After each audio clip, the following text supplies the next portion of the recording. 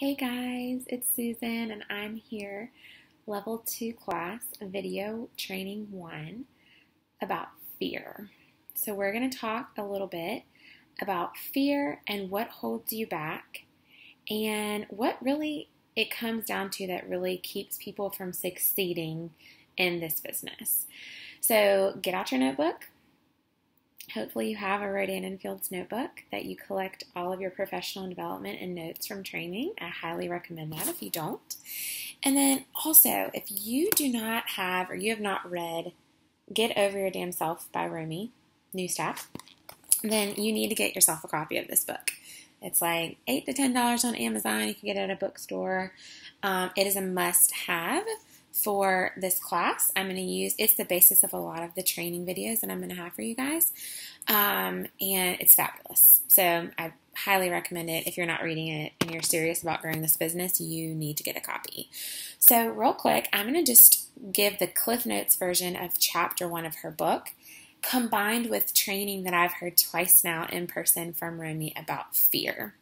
So, really quickly, the first chapter of Romy's book is about the 4 reasons why people fail in this business.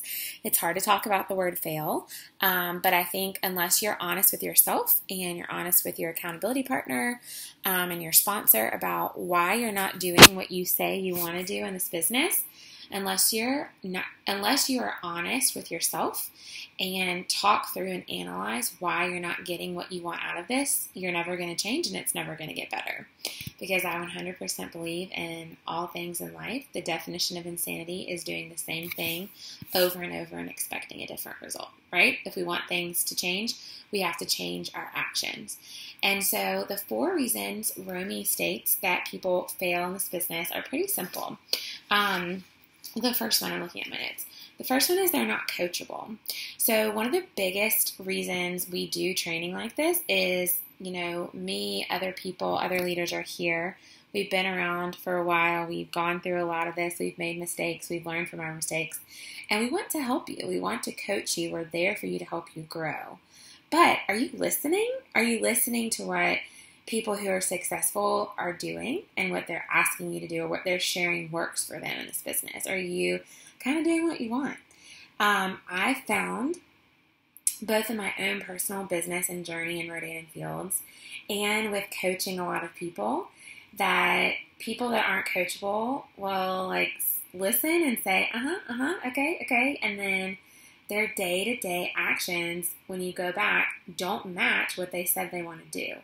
They say they want to recruit 2 new consultants, and you talk about, well, how are you going to do that? What are the action steps? Okay, I'm going to reach out. I'm going to lead with the business. I'm going to do 3-way calls.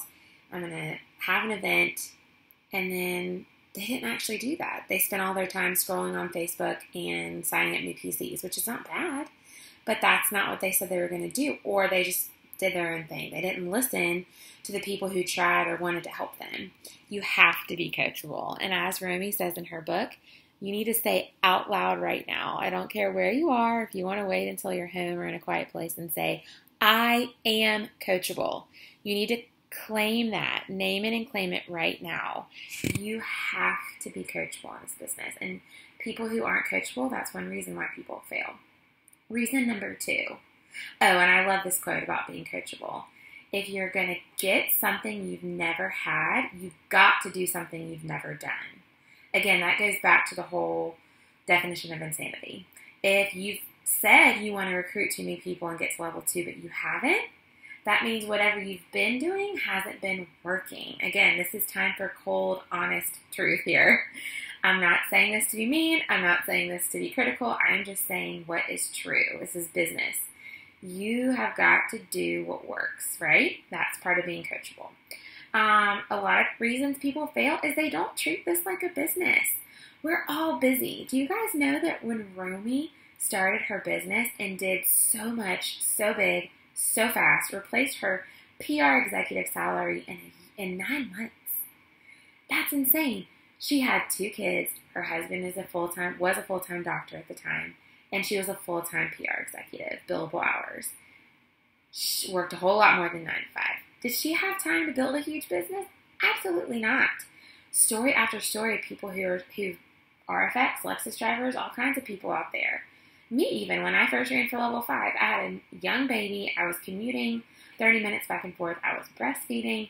I was doing so much, and I still found time. You can make the time, but you have to treat this like a business.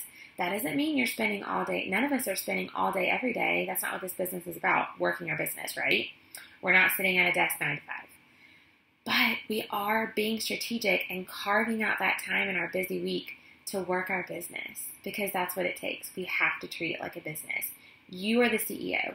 You are in charge of that action. Nobody else is going to do it for you, right?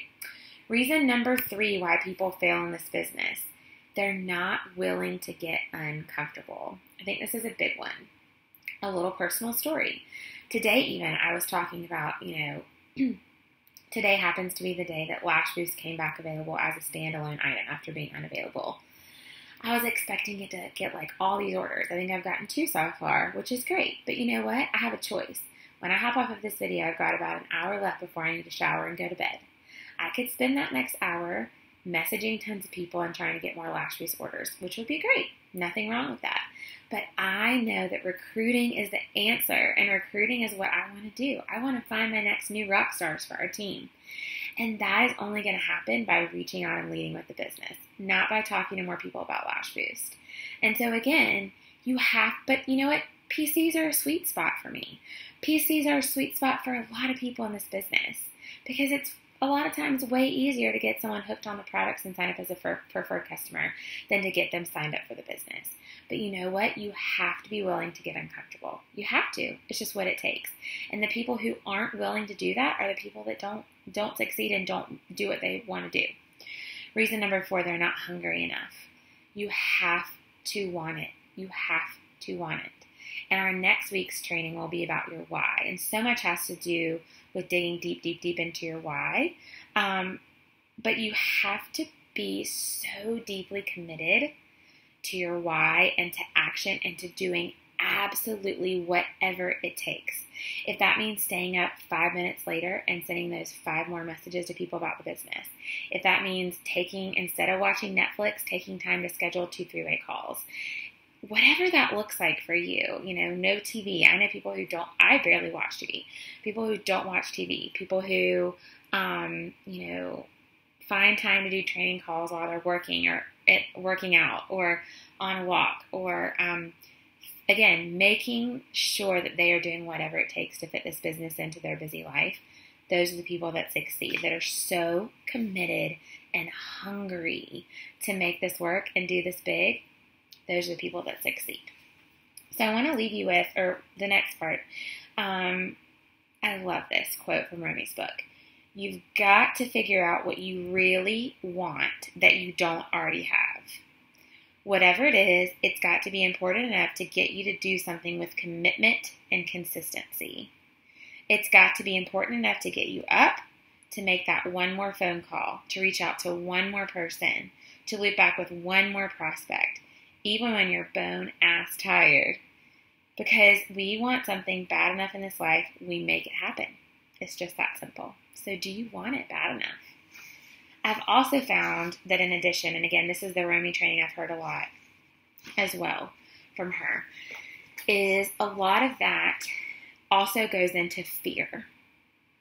So I want you to do something. I want you to get a piece of paper and get a pen. I have one right here. This is what I've done with her in person in this training. And I want you to write down fear at the top. And I want you to write, what am I so afraid of? What am I so afraid of? Because honestly, friends, fears are tied to objections. What objections did you have going into the business? I seriously want you to write down the answers to these questions I'm saying right now. These are not rhetorical. What objections did I have going into the business? How did those, or do they still carry over into my day-to-day approach to my business? Do you think the products are too expensive? Do you think people shouldn't have to pay that much? Do you think you're not successful enough and that's why you don't want to build a team? Do you think you don't know enough about the business to have a team? Do you feel like you wouldn't be a good enough leader? What are those objections that you have to growing a team. Sometimes I find that that's the fear that people have, and that's why they're not recruiting more. Other things to consider: are you scared of what people think of you? Are you scared of hearing no? And I want you to write that down, even if it takes a while and you got to sit with it. What are you so afraid of? Because more than likely, those things that you're writing down are what's holding you back. So after you've taken some time to write down, what are you so afraid of? Who are you afraid of? What outcomes are you afraid of? What fears do you have associated with Rodan & Field specifically and growing a bigger business? And then I want you to cross them off. And then I want you to take that piece of paper. And I want you to rip it up. I want you to physically rip it up. Because you know what? You have to say no to those fears. And you have to say, F it. I am going to build this business even though I'm scared. Because you know what? I'm scared too. 3 years, successful, still scared of stuff. People I'm still scared to reach out to. We're going to talk on your individual coaching call this week about your chicken list and who you're scared to talk to about Rodan & Fields. But you know what? The successful people are the ones that, A, do all those other things we talked about. They're coachable. They treat it like a business. They're willing to get uncomfortable. They're willing to do whatever it takes.